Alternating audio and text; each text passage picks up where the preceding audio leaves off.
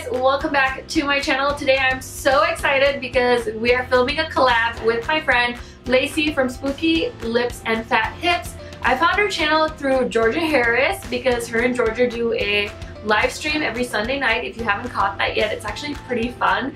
It's always a bunch of creators and, you know, subscribers, and they talk about really fun things, and we always end up talking about makeup, new releases, and talking about products. It's so just entertaining because it's very casual and you still get to interact with people in the live chat. So actually one of my favorite live streams to follow is the Half Cousins podcast. I'll try and remember to link that channel down below. But this is about Lacie, and Lacie's great. We both love eyeshadow palettes. It's unreal. I think she might actually buy more eyeshadow palettes than I do. I'm pretty sure she buys more eyeshadow palettes than I do. I think if we lined up our palette collection, we would probably have a lot of overlap, but I think we have a few outliers too. I love talking to her on Instagram, and she's always posting pictures of the things she's buying, and I'm always commenting about whether I bought it or not. She's just a cool person. She's very sweet, and I just love her whole vibe, and she reminds me of my younger self because a lot of the things she's going through right now I feel like I've experienced when I was getting done with college and stuff like that. So if you feel like you can relate, I would totally recommend checking out her channel because she's totally sweet, and yeah, she's just a fun YouTuber, and I'm so happy we were able to do this collab. We talked about it a couple of weeks, maybe a month or two ago, and finally I was like, oh my gosh, okay, I have time now that I have my house to myself, so let's go ahead and do this collab. So today we're just gonna talk really quick about 5 palettes that deserve more love in our collection, because like I said, we both love eyeshadow palettes.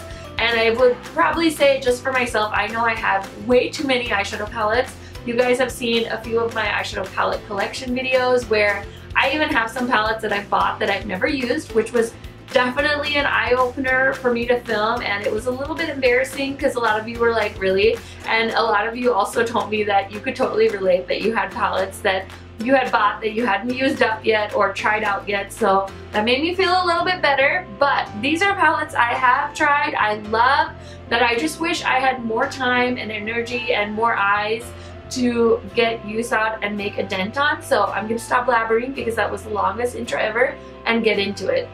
So the first palette I want to talk to you about is this guy. I don't think this would be a surprise to anyone. This is my favorite ColourPop palette. I didn't think it would be, but the I Think I Love You palette is just an amazing neutral palette that is great for travel. I took this on a work trip at the beginning of the year, and I did not regret it one bit. I could do the same neutral eye look. If I wanted to amp it up, there's always a black, so you can really create like a beautiful dramatic nighttime look. Otherwise, this is great for the daytime. The shimmers are amazing. They swatch so beautifully, and I just love this because it isn't an expensive palette. So if you took it traveling and, you know, it happened to get in a travel accident or you lost it, you'd be okay. But yeah, this is such a cute palette, and it is one of my favorites from ColourPop. The next palette that does not get enough love in my collection is this one by Huda. This is the Desert Dusk palette. Oh my gosh, I was so obsessed with this color story when she announced it, and I'm just so sad because I know I love these colors and I want to use this palette more. I don't know if you guys have had a chance to try out her larger palettes. I know a lot of people really like her mini palettes. I personally think the formula is a little bit better on her bigger palettes. Here are some of the swatches from this palette. And yeah, they're just buttery, creamy mattes. I love the shimmer shades. I like to pair them with the Too Faced glitter glue. It just helps them go on more opaque, but there's some beautiful duochrome shades, and I feel like berry is so big right now in the beauty community. You could still pick up this palette and get so many looks. There's also this really fun pressed glitter in here called Cosmo. But yeah, I just love her eyeshadow palettes. I really like the rose gold, the original one too, except for those foil shades on top. The mattes are beautiful.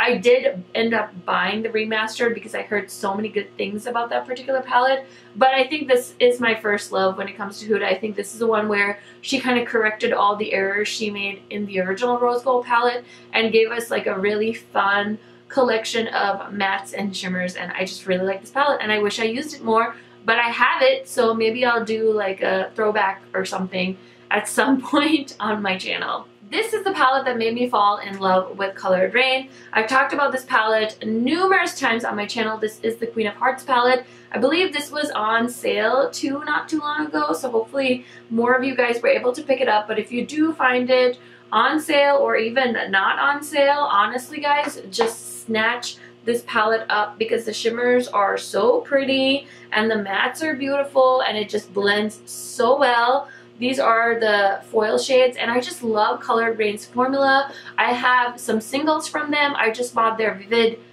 Brights collection or whatever that's called, and yeah, I just have so many palettes from them. I bought the Cheers to Beauty, I bought 2 of the mini palettes. They're one of my favorite indie brands and I just think this palette is great. I think this is like the new, if I could call this the new Naked palette, that's what I would call it, because I think even if you're scared of color, you would get really good use out of these shades, and there's still like a fun range in this palette. I also love the packaging. This part definitely gets dirty. It's more like a soft touch cardboard packaging, but oh my gosh, it's so good. It's so good, you guys. Okay, the fourth palette I want to talk to you guys about is the Douche palette by Juvia's Place. Now, I have all of the Juvia's Place palettes, but this is definitely my favorite color story of all. I've just been obsessed with pinks and berries on my eyeballs, and this one just has everything I need. Oh my gosh, it's so beautiful. And then there's a pop of the mint as well, but oh my gosh, these palettes are so good and they're so affordable and creamy, and I just love them so much. So I really wish I was able to show this palette more love. There's one time I literally just picked this up and kept using it in the springtime because it was just so beautiful, and yeah, so I love this palette. I'm sorry, I don't know what else to say. I wish I used it more. It's beautiful, and if you haven't bought it, definitely check it out. So what I tried to do is save the best for last, and these palettes, I am so sad that I don't give them enough love, but I decided to cheat and include all 4 of my Mothership palettes from Pat McGrath. I just picked up palette number 5. It's actually the palette I have on my eyes today, but these guys, oh my gosh, they are quite the splurge item, so I don't expect anyone to, you know, run out and buy these, but they are amazing. Like, basically to the point, they're so amazing that you literally won't need another eyeshadow palette. I would just say, just buy this and don't buy anything else. Like, if you aren't a YouTuber and you only need one eyeshadow palette, you don't need to buy any of the other crap I just talked about, because these palettes honestly like will knock your socks off. So like I said, I have all of them, including the newest one. Oh my gosh, I could do this all day. I could sit here and swatch these all day. I know my friend Kat is also obsessed with Pat McGrath, as is Melissa Gold, and I wonder, I don't think Lacie has any Pat McGrath palettes, so I'm hoping that I can basically peer pressure her in this video to purchase some, because that girl is missing out on these. I think anyone that's a YouTuber that hasn't tried out Pat McGrath is severely missing out, because I feel like everyone is caught up in like Natasha Denona, and I get it because I think you get more shadows in a Natasha Denona palette, but holy crap, like, do you see this? I just swatched 2 shades from all 4 of those palettes and they're so stunning. So here are like some of the shades from the palettes that I wish I had given more love to in my collection, but I love Pat McGrath. I know they're expensive. Try and pick them up on a sale now that Sephora carries them.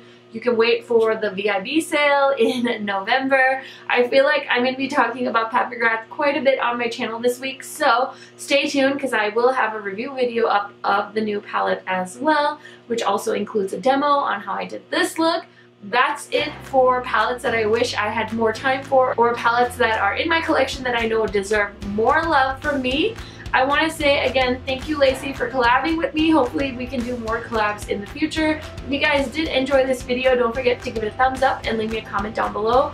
Also, don't forget to check out Lacie's video because I'm sure she's got a ton of cool palettes to tell us about as well. And thank you guys for watching. Have a good day. Bye!